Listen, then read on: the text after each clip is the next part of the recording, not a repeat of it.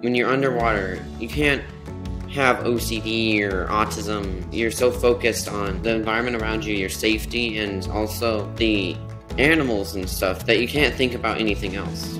Kind of helps me overcome my challenges.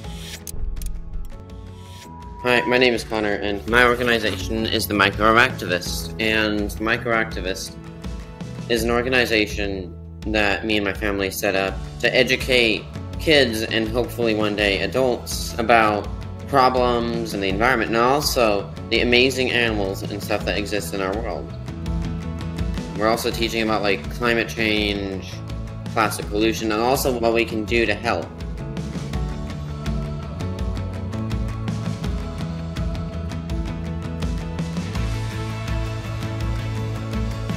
I encountered a monk seal in Kauai, and turns out they were endangered by plastic and overfishing and stuff, like throwing away fishing nets.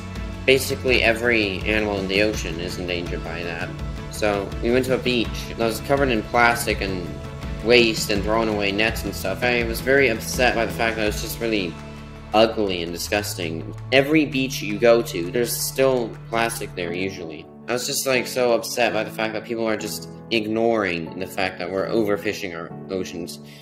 Ignoring the fact that great white sharks and basically all the species in the ocean are going extinct because of what we frickin' eat. I have autism, for example, and in the natural world, animals and things only do things if it makes sense. Whereas people, they don't do things that make any sense at all. Like, they do some things that are just frickin' weird. That's why I find the natural world so...